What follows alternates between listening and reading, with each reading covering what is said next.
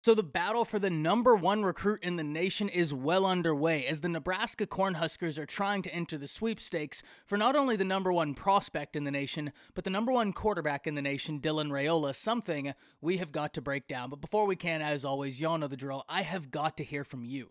Hop down to the comments, give me a Y for yes or an N for no. Do you believe that Matt Rhule and Nebraska win the Dylan Raiola sweepstakes? And let me know what you're thinking. If you're new to the channel, be sure to subscribe, hit that bell notification as I do constant college football content. You don't want to miss any of it. And if you enjoyed the content, be sure to like and comment down below. Those interactions are massive to content creators such as myself, and we're on a push to 20,000 subscribers. I'd love to have you a part of this unbelievable journey. But having said all that, let's jump right into this. And as I stated in the intro, Dylan Raiola is one of the most gifted prospects we've seen in recent memory, and every institution in the nation would love to add him into their 2024 recruiting class. First and foremost, because of the talent he brings to the table, which is impressive, but secondly, we talk about this a lot here on the channel. When you get some of these blue chip quarterbacks in your class almost recruits itself because these skill position guys, they look at a Dylan Raiola, who's a 5-star quarterback, and they say, I'm probably safer following him because at least I know there's a quarterback that I deem capable. So this is something we've got to watch.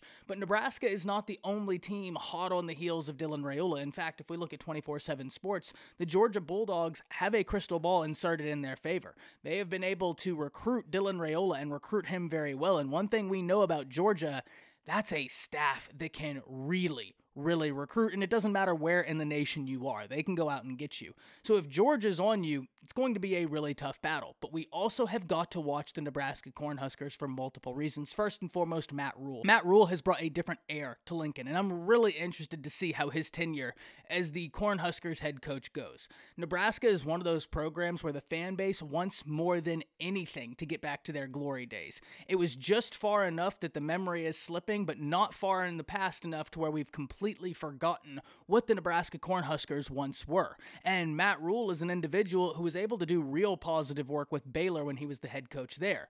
And so Matt Rhule is a big reason why there's so much hype, excitement, and intrigue around the Cornhuskers. But even further than that, if we're looking specifically at Dylan Raiola, well, Dylan Raiola's uncle is the offensive line coach for the Nebraska Cornhuskers. If I'm not mistaken, he was already on staff when Matt Rhule got there, and Matt Rhule retained him.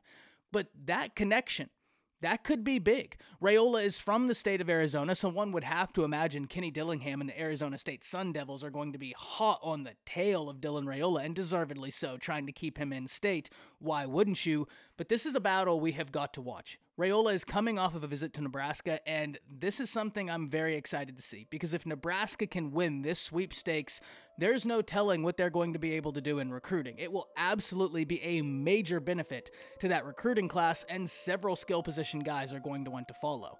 So I am super interested in this sweepstakes. Whether Dylan Raiola goes to Georgia, Nebraska, or wherever he may go, someone is going to be getting a fantastic quarterback, and if it's the Nebraska Cornhuskers, I can bet you all the money in the world their fan base is going to be over the moon, and I can't wait to hear from all of you. Hop down to the comments, let me know what you're thinking. That's it. See ya.